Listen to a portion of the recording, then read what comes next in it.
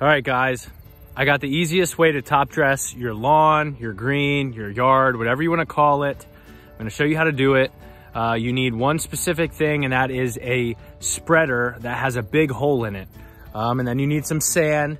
I know there's a lot of controversy. Should you top dress with sand or compost, whatever? Everything I've read said it never hurts to top dress with sand. It's soft, it holds moisture well.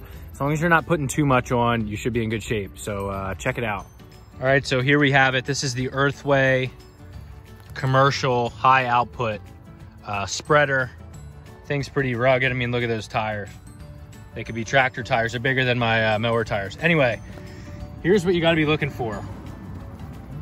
Open this setting all the way up. That hole, you can see it's pretty big. That's the only thing that's gonna let sand through. Now you can buy finer sand, but this I got masonry sand, and it's nice and thin, but it still has some particles in it. But real nice stuff. You want it to be dry, obviously.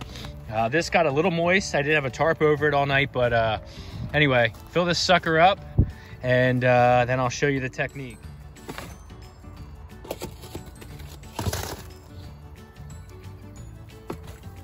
Now that I have it filled up, you're gonna use a hoe, any type of hoe. You wouldn't even have to use a hoe, but this is nice because you can use it to scoop it.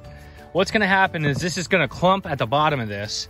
And so as I'm walking with it wide open, I'm gonna be tapping on this.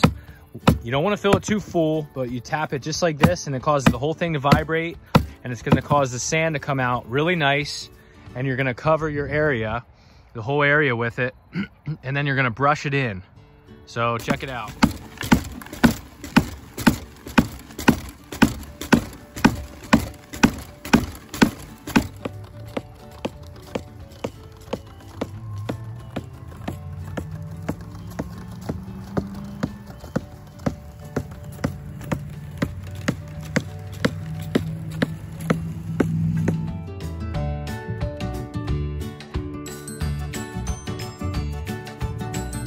All right, so then you're gonna wanna take a broom.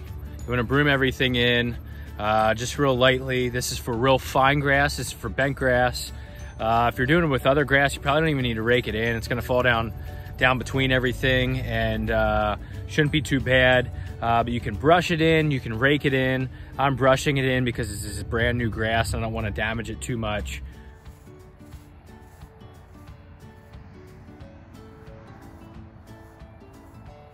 All right, the final thing you wanna do is brush it in. Any brush will work. Just do it lightly. This is new grass that I'm working on. If you're working with other grass, you can either make your own float thing, but sand's so thin it'll fall down through the grass pretty well. Again, this is for my green area, so this is with real fine grass. But if you wanna do larger areas, you could get one of these pull behind things that opens up real wide. You're gonna have to tap it though to get that sand to fall through, but just tap, tap, tap. Give it a little tappy, Happy Gilmore style, and give it a whirl. Yeah, hopefully this is helpful. An easy way to top dress with sand on real low cut grass.